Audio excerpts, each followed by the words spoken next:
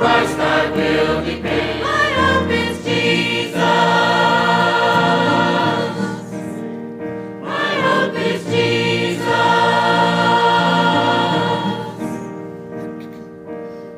When darkness hides my Savior's face, I rest on His unchanging grace. When faith is weak and doubt is strong, I still lift up salvation's song. My hope is Jesus, the anchor of my soul, the ruler of this universe, the one who's in control. He saved me, and He will keep me till the end. The rock of my salvation, on Christ I will depend. My hope is Jesus. My hope is Jesus. On Christ the solid rock I stand. All other ground is sinking sand. When He shall come with trumpet sound, oh, may I then in Him be found, dressed in His righteousness alone, all this to stand before the throne. My hope is Jesus, the anchor of my soul, the ruler of this universe, the one who's in control. He saved me, and He will keep me till the end. The rock of my salvation, on Christ I will depend. He saved me, and He will keep me till the end. The rock of my salvation, on Christ I will depend.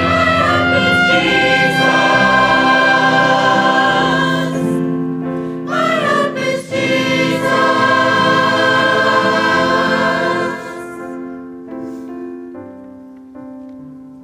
My hope is Jesus.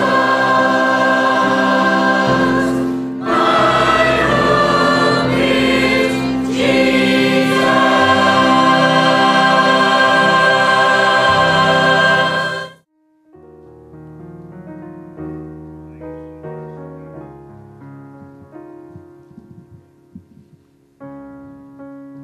What child is this who lay to rest on Mary's lap is sleeping, whom angels greet with anthems sweet, while shepherds guard our keeping.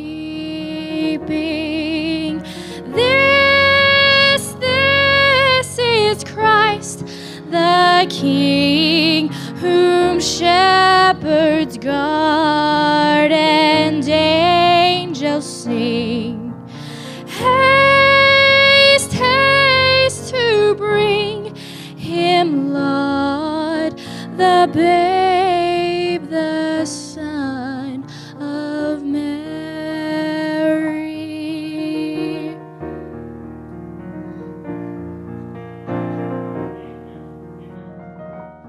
So bring Him incense, gold, and myrrh. Come, peasant king, to own Him, the King of kings. Salvation brings. Let loving hearts enthrone Him. Reign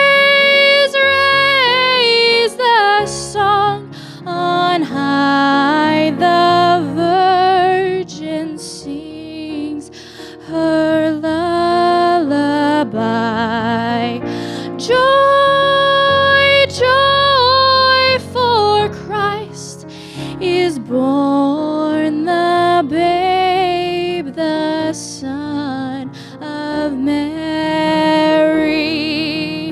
This is Christ the King, whom shepherds guard and angels sing.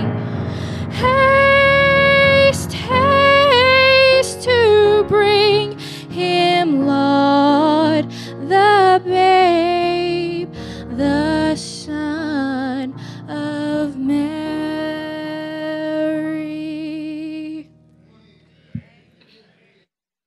Wasn't that great this morning? Amen. If you sing, of course I don't do much of that, but I'm guarantee you those type of songs are not easy to sing. And great job. Take your Bible if you would. You should be at Romans 7. Go ahead and stand with me. I want to take a little bit more time this morning, get Brother Durham to do announcements at the end, because I've got a lot to cover here and I want to have enough time to preach and still get our buses going and so forth. And he'll give you announcements real quick at the end. But I'm going to read a little more scripture today, so I want to do things a little different. Romans chapter number 7. And I want you to look at verse number 7. I doubt we'll finish this morning, the message, hopefully maybe this morning and tonight.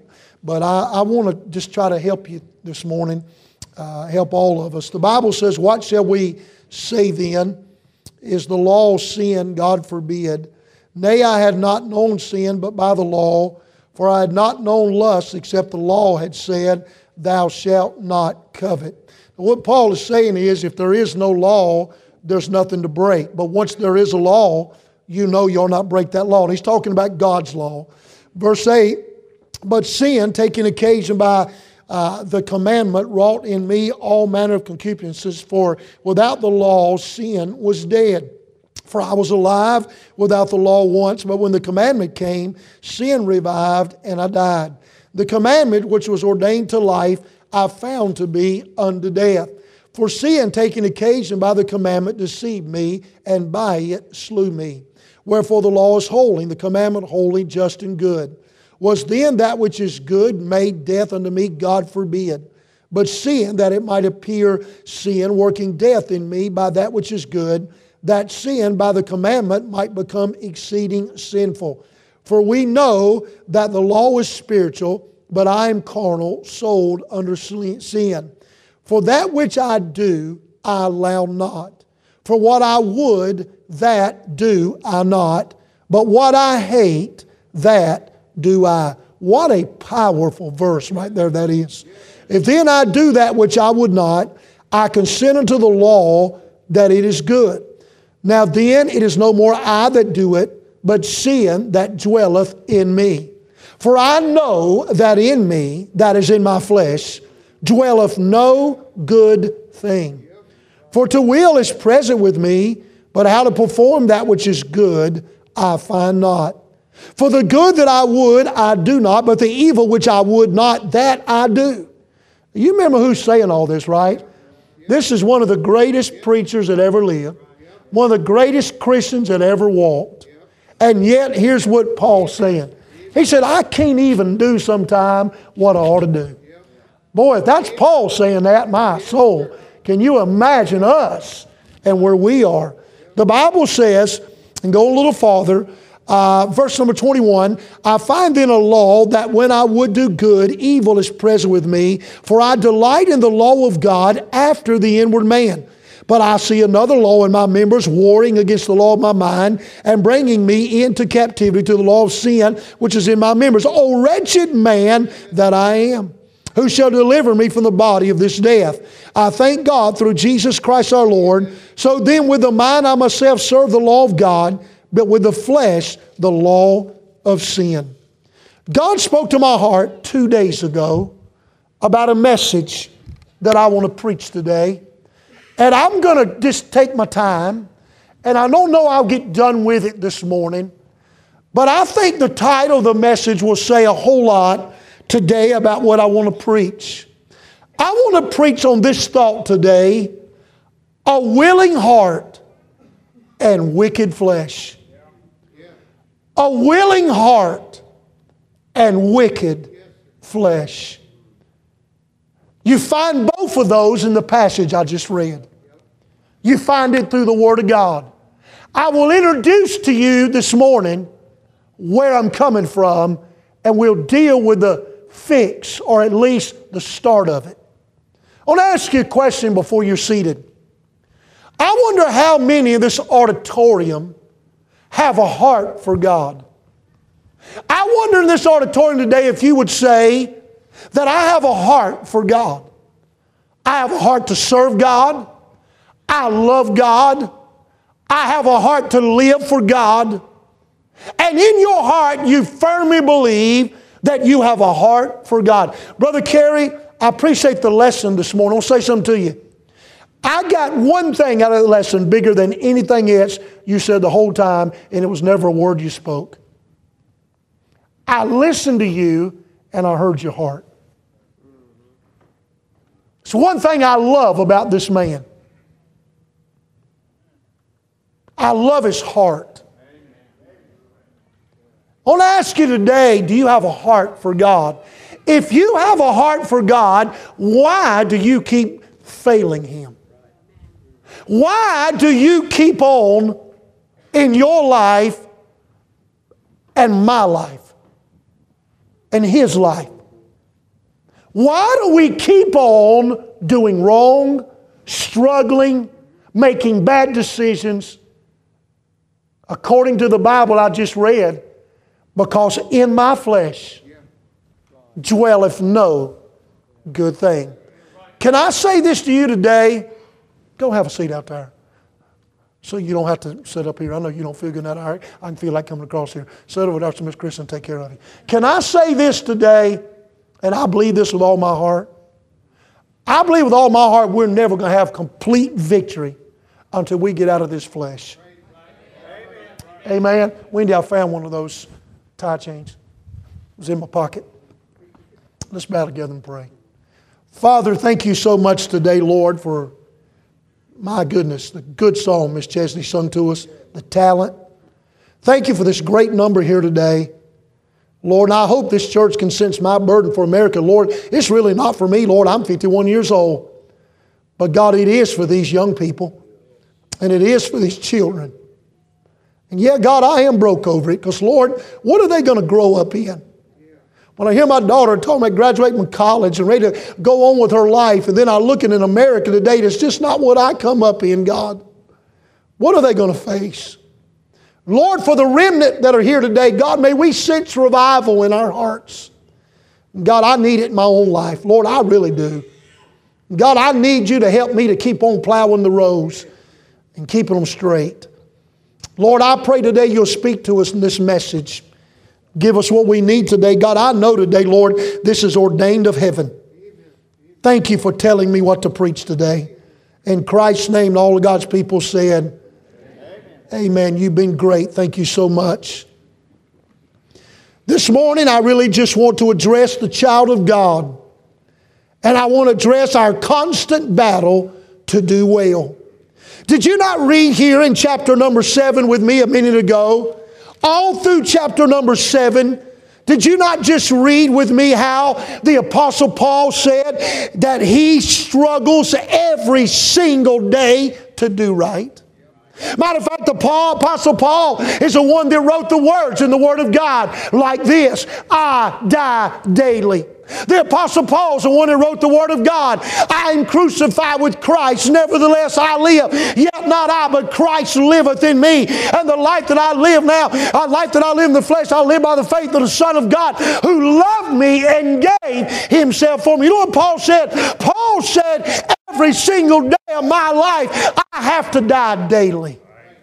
Every single day of my life, I have to die. You know what? I'm amazed. I want to say this today. The reason the mega church has great growth, the reason that the liberal and the carnal has great growth today is because people feel like they can have a little bit of God but keep on living like they're living because it's too hard to have a lot of God and live right, and a lot of people just don't want to deal with it. I'll say something to you today. I'll be honest with you, I used to hear men, and I never understood why. I used to hear it said about preachers that they're just tired of fighting it. And I didn't really know what that meant. They're just tired of fighting it.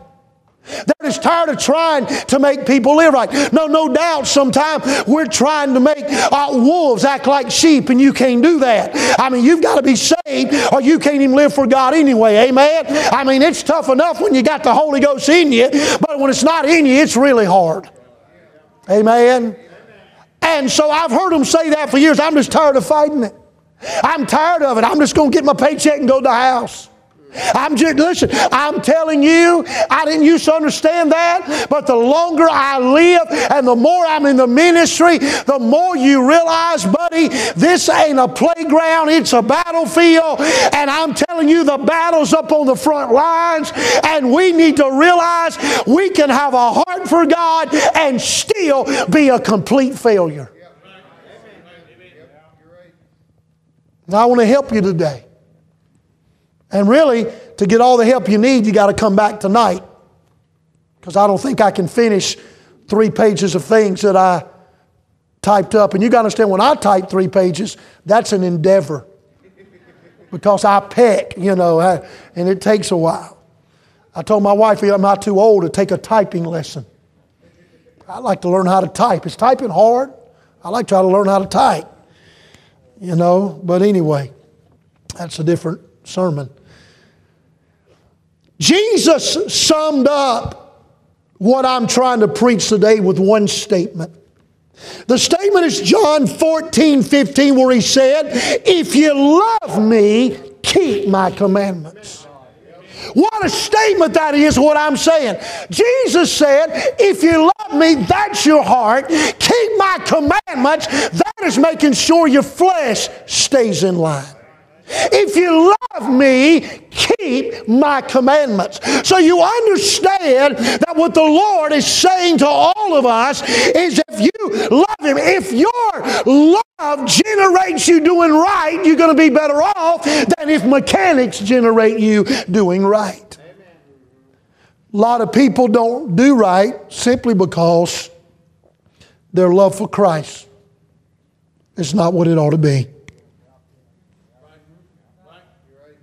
I have often said the reason we should do right is not because we have to keep a rule, but because we love Jesus. And there ain't nothing in this world that breaks my heart more than when Chris Haizlip breaks the heart of God. There is nothing that bothers me more in my life. I can't rest. I'm not at peace. I struggle in my life if I fail God. Friend, I don't know about you, but He has been so good to me. I was going through yesterday through the woods on my bicycle, just riding, and before I went down to pick up my daughter in college, and I was riding, and I just came down through there, and all of a sudden, just overwhelming me as I was riding down this path, I began to think, man alive, God's been good to me. Man alive, I shouldn't fail God. He doesn't fail me. I should love Him with all my heart. And maybe if I loved Him like I should, I'd do right. Amen. I'm a fundamental Baptist pastor. And what scares me in churches like this one and others all across the country is we're doing right for the wrong reasons. Is we're doing right by the commandment of men. Is we're doing right because it's what you do. But is it driven with a heart and a love for God? Stay with me today. I want to help you like God helped me. I'm not here to entertain you. I'm your pastor. I'm the spiritual leader of this church. I'm not the best one, but I'm what you got. And I want you to understand, in this day and time, more than ever, your children need you spiritual. Your grandkids need you spiritual. Somebody needs to take the blinders off, and we need to realize the mess that we are in. When I see things like in Caldwell County where a girl is smashing another girl's face into the cement while people are videoing it, and the parents are encouraging her to do it, and they're screaming for her to do it, and they're throwing all kind of language and cussing and swearing. I'm talking about the mom and daddy are saying, beat the brains out on the cement. Why are we so angry? What's wrong with us? When somebody beats you to the bargain and you shove people out of the way, somebody cuts us off in traffic and Christians all of a sudden become lost again, even though you can't lose that. But we say we have a heart for God. Oh, preacher, I have a heart for God. But my question is, if we have a heart for God, why do we keep letting our wicked flesh get the best of us? Do you want any help? Am I the only one? Maybe I just need to go home and preach this to me. And Wendy, she needs it. And Danielle's don't. She's perfect.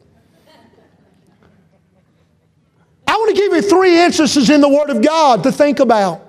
Now, you don't have to turn here. You know them. And I'm going to get back to Romans 7 before we're done. Won't be done this morning, but I'll get back. This is why I needed the time this morning. But I want you to think about King David. The Bible says in 2 Samuel 7:3, and Nathan said to the king, talking to David, go do all that is in thine heart for the Lord for thee to do. Nathan said to David, David, I know, King David, I know you love God with all your heart. He said, go do in your heart what you want to do for God. Do I believe David had a heart for God?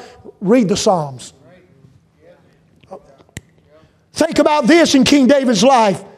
And Solomon said, thou hast shewed unto thy servant David, talking about his daddy, my father, great mercy, according as he has walked before thee in truth and righteousness and in uprightness of heart with thee. And thou hast kept for him this great kindness, that thou hast given him a son to sit on his throne, as it is this day. You know what he said? He said, God, David, my daddy, has a heart for you. How do you have a heart for God? Stay on top of a roof, desire a woman, have a fling with her, get her husband killed because you don't want to be found out, have a man of God to look you in the face and say, thou art the man,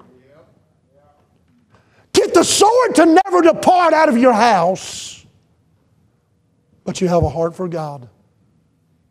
What happens? You think the Apostle Paul, under inspiration, just gave us Romans chapter 7 to help us in our Bible reading? No. The Apostle Paul is letting all of us know, your flesh is wicked. My flesh is wicked. Are you with me this morning? God is letting us know. Listen, God is saying to you, as long as you're encapsulated in this body, as long as you're in this flesh, buddy, it's going to be a battle. What a happy day it's going to be when I step out of this robe of flesh and I'm with my Lord and I never have to worry about, hallelujah, this flesh again. Some people say that's what heaven means to me, right? Think about the Apostle Peter. Matthew 26. Did he have a heart for God? Well, listen. Peter answered and said unto him, though all men shall be offended because of thee, yet will I never be offended. You think he meant that? You can respond. You think he meant that? Verily I say unto thee, that this night before the cock crow thou shalt deny me thrice. When Jesus said that, Peter said to him, I can see it. He said, Lord, though I should die with thee, yet will I not deny thee. You know what he's saying? God, you've got my heart. God, you have got my heart. I gave you my heart. I left my fishing nets. I got off my ship. I've become a fisher of men. I give out the gospel. God, you've got my heart. I would never do that. I would never deny you. I would never. Do you believe he meant it? Absolutely. 100% he meant it. No doubt he meant it. No doubt. No doubt. The Bible says, and again he denied with an oath, I do not know the man. And after a while came unto him that they stood by and said to Peter, Surely thou also art one of them, for thy speech betrayeth thee. Then began he to curse and to swear, saying, I know not the man. Wait a minute. Here's a man with a heart for God. Wait a minute, David. Here's a man with a heart for God. And yet both of them. If I would ask most young people, tell me something about King David. You know what most people say? Oh, he's the one that had that deal with Bathsheba. If I would say, tell me something about the Apostle Peter. Oh, the Apostle Peter's the one that denied the Lord by the fire. Wonder what people say when they mention your name. What about Chris Haizlip? What about Dermot Crabtree? Oh, he's the one. He's the one. He's the one I saw in the Budweiser aisle the other week. Not me, Brother Dermot.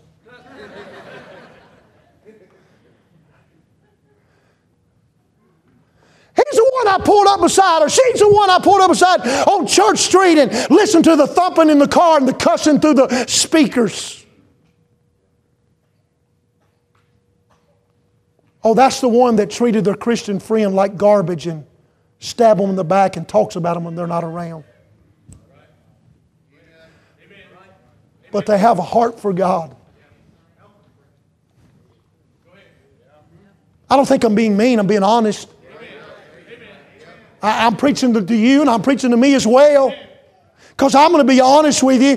I'm telling you, this battle with the flesh is tough.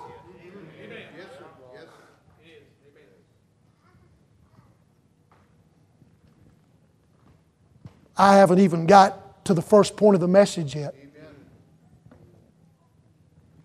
And the way God gave it to me, I'm just going to be patient. And we'll get all of it in. Only thing I hate for those of you that won't come back tonight is you're going to miss the antidote of how to deal with this thing. And I hope you get to come back. If you don't, at least look maybe by internet. What about the Apostle Paul? Here's our text. Let's go back, Romans 7. Romans 7 verse 15. Here's what the Apostle Paul said. For that which I do, I allow not. For what I would do, now watch this. For what I would, that do I not. But what I hate, that do I. You ever do something in your life as a Christian and you even hate it and you think, I even hate this and I still did it? I'll give you the analogy. And, you know, we laugh about this struggle with me because it's been a struggle all my life with this eating deal. I hate being sluggish.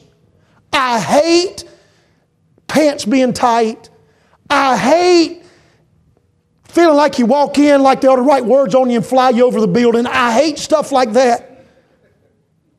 But I don't hate it as bad as I do M&Ms. I have a greater love for M&Ms than I do for the hatred of being, you see what I'm saying? But you know what? I can get that big 5-pound bag of M&Ms, and when I'm eating them, I'm not hating it. I mean, boy, when I'm eating them things, I'm thinking, glory, glory, glory. And then I get done on Sunday morning. I get up, and my britches are begging for mercy. And then I hate it. I enjoyed it until the consequences of it, then I hate it. Why do we do things we hate? As a child of God, if we know God's against it and we know it's going to make us miserable, why do we do it? Because our flesh is dominating our life. I'm going to end up here in a second and then we'll move on from this tonight. And I hope you come back. But don't you listen? And I'm certainly not bashing these people, but you know, you've had for years big things, talk shows. You got Dr. Phil. you know, Oprah and Sally Jesse and I mean, everybody becomes a talk show host. And all of them got a thing. And they've always got a reason why people do what they do. You know, and I mean, I've never seen on The Biggest Loser, when I used to watch it, on The Biggest Loser, it's always, my mama didn't treat me well and I started eating. Or, I've just had a tough childhood, so I turned to food. Let me say something to you. The reason I turn to food, I like it. It ain't got nothing to do with my mama. It ain't got nothing to do with my daddy. It ain't got nothing to... You know why I eat peanut M&Ms to oblivion? I like them. Do you know why we do what we do? Because our flesh likes it.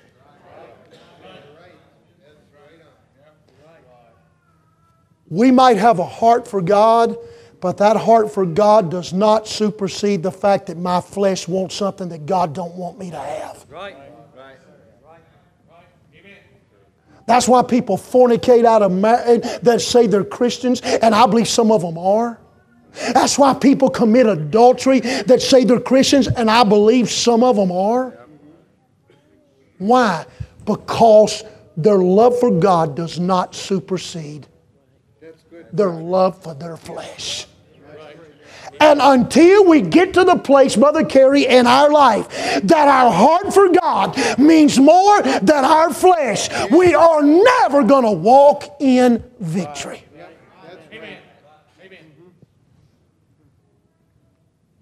You know Miss Wendy has to, and I use the analogy because I'm tying in, she has to get tired of hearing it. I'm so fat.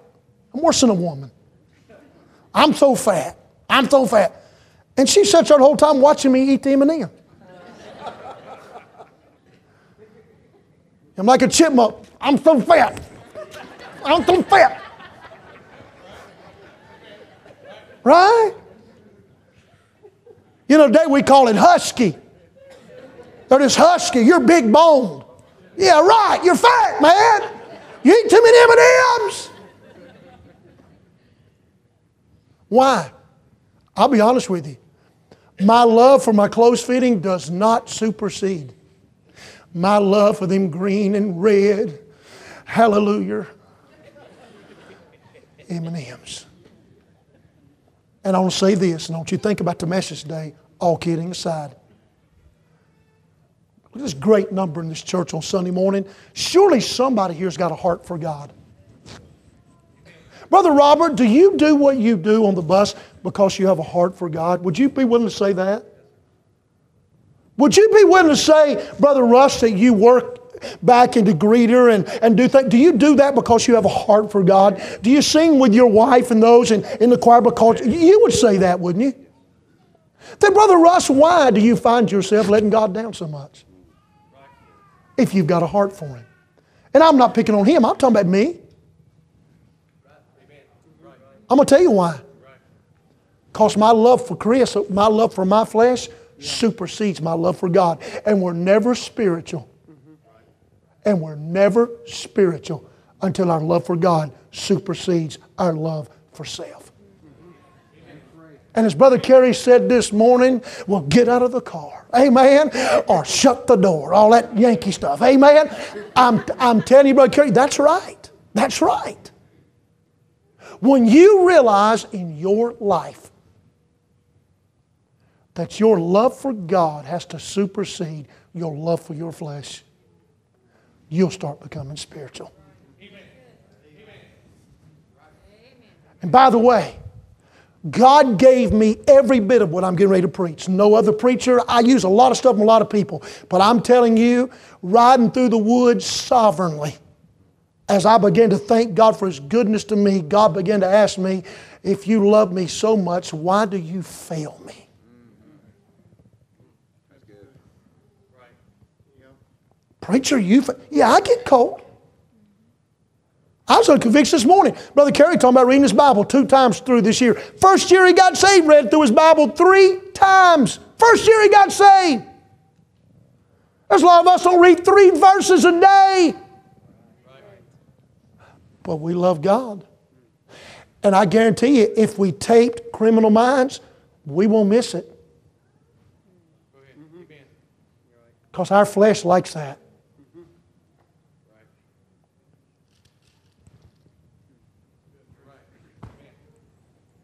Does anybody feel like you want to run to the altar and just crawl up and say, "Oh Lord, have mercy. I am crucified with Christ, nevertheless I live, yet not I, but Christ liveth in me"? I'm preaching this morning on a heart for God and wicked flesh. I don't want you to miss tonight. I really believe God saw me. I've still got 3 points and 3 points under 3 points. And I never do 3 points under the points. I never do. I used to do 3, but I've got some things I want to share with you. Brother Crabtree's going to give you the announcements after we have the invitation. We're going to go home. I wish you'd come back tonight. I can't make you. If you're visiting, I wish you'd come back. I really think this can help you to get some victory in your life. And I'd love for you to come back. And I wish I could have finished it today. I almost preached for the hour. Never had singing or nothing. Just preached the whole hour. Might do that sometime. Just preach an hour. Go home. I'm just afraid some of y'all will fall out of the window like Eutychus did. Amen. Will you stand with me just a moment?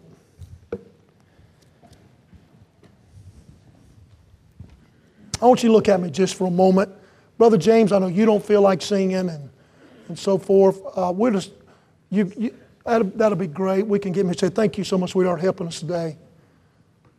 I want everybody to listen to me. Did you get the thought? By the way, young people, thank you guys. You've been awesome today. Thank you. This preacher loves you more than you'll ever know. He really does. I promise you. Because a lot of people, a lot of preachers don't want bus ministries because they don't want to deal with it. But I'm telling you, I have a heart for young people. I know what you're getting ready to face. This world's wicked, cruel. Now listen to me just a moment. This is just the start of the message. I feel like I didn't really introduce it really well. But I think there was enough said convicting. Sister Russell and I was riding through those woods yesterday. I mean, I'm being honest. I'm not in any way trying to hype this up or nothing.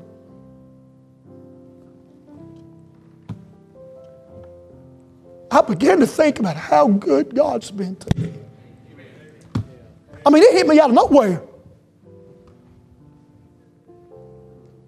I agree, Miss Pam.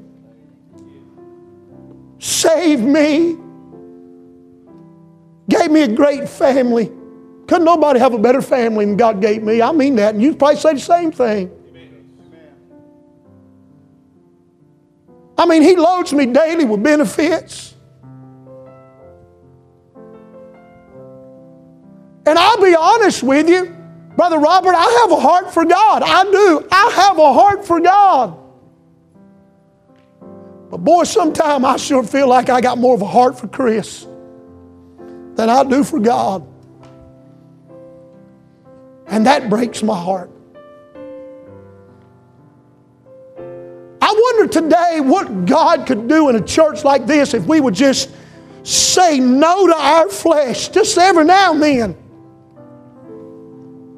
And say, "Today, Jesus, I'm going to have a heart for you. I'm not going to deny you. I'm not going to be on the rooftop. I'm going to have a heart for God. A heart for God." I wonder what we could do and what we could be. I'm talking about a heart for God and wicked flesh. Wonder how we could sing "My Jesus, I love Thee" if we really, really had a heart for God. I don't want you to miss tonight. I'm telling you, I believe God sovereignly gave me some things to give you. I really do. I think it's probably just as much for me. For anybody who might think, "Oh, that's some old judgmental preacher and he's mean-spirited," I got news for you, buddy. I'm right there with you. I could sit beside you in the seat. You know why I went to Sunday school day? I went to Sunday school day so God could rip my heart apart about something. You say, why? Every now and then, I just want the Word of God to come in me so I can be better. And I give out all the time. And boy, this morning, Brother Kerry up there teaching from his heart, that was getting hold of me. And I thought, well, thank you, Lord. Because I want to be better. Well, you're my pastor. What do you need to be better for? Because I'm still wrapped in flesh. Miss Chessie's going to sing a little for you. Boy, I appreciate the Spirit of God this morning. I appreciate God being here. Hallelujah. Miss Chessie, would you sing a little for me, sweetheart? My Jesus, I love. Oh, yeah. Won't you worship Him a minute right there? Won't you just have yourself a little worship time right there? And you know what I'm convinced of? Most of you in here in this building this morning, you do love Him. I'm convinced you do have a heart for Him. But does our heart for Him supersede our heart for self? Who do I love more? Myself or the Lord? Lord, I feel a touch of the Holy Ghost, Brother Crabtree. God help me. Hallelujah. Miss Janet, I want to stand before my Savior and hear, well done. I want Him to be proud of me. I had a very strong daddy. Very hard, strong daddy. The one thing I strived for all my life as a young man was I wanted my daddy to be proud of me. It's one of the first ones I told when God called me to preach. How hard was He? Looked at me and said, I wonder how long that'll last. And He was right. Ain't nothing else ever stuck. And I'm glad I stood by His bedside. He went to glory. And He told me, thank you. Is your heart for God bigger than the heart for you?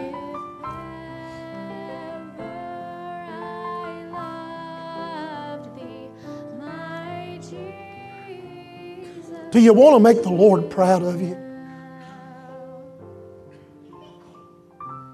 Hallelujah. Well, I was thinking about this message, and God you know, Brother Norman, sometimes you have sermons. I preach a lot of sermons. Then every now and then, and I can only probably remember on two hands through 31 years, boy, when I knew God sovereignly shot something at me. I preach the Bible, that's right. But I'm talking about, boy, them things you can't get away from. Because I thought this week, when God put this on my heart, I thought this week, Brother Bill, don't forget that. Make sure you write down. Because, you know, I'll get thoughts. You guys call preaching what I'm talking about. If you don't get it down, the devil try to get it out of your mind. You'll forget it. But I couldn't forget it wasn't even close to forgetting this one. It was etched. It was etched. I want you to come back tonight. Because here's the deal. Knowing you have a heart for God's wonderful. Knowing that your flesh is tough, it's great. But here's the whole deal. If you don't learn how to defeat it, you're going to always be a loser when it comes to living your Christian life. Amen. I think God gave me some things to help every single one of us. Preacher, why do you make it so applicable to you when you're preaching too? Because I get so sick of the mentality in this country that preachers somehow are way beyond their flesh. I'm still robed in this flesh. Just like you. And we all need God to make us better. Amen. Now don't leave here today thinking, Lord, I want what the preacher done. He must be done throwing Wendy out, and he must be done stealing. And sometimes you might be surprised. It ain't always big stuff that gets me. Right? Sometimes it seems little foxes. It's hearing your Sunday school teacher say, I read my Bible through 3 times the first year I got saved. I haven't read a Bible through 3 times in 31 years. In a year. I've read it through, but in a year. You say, well, it don't matter how many times I read. It may not, but that's a heart for God. Amen. I wish you could have heard a testimony this morning about that, being the bartender, getting saved, how to go into that place that night, offer commitment after he got saved. That was good. You folks ought to appreciate that Sunday school class. I'm usually having to prepare to go preach and get my mindset, but today I just said, Lord, I'm just coming in there and getting some help. Thank you.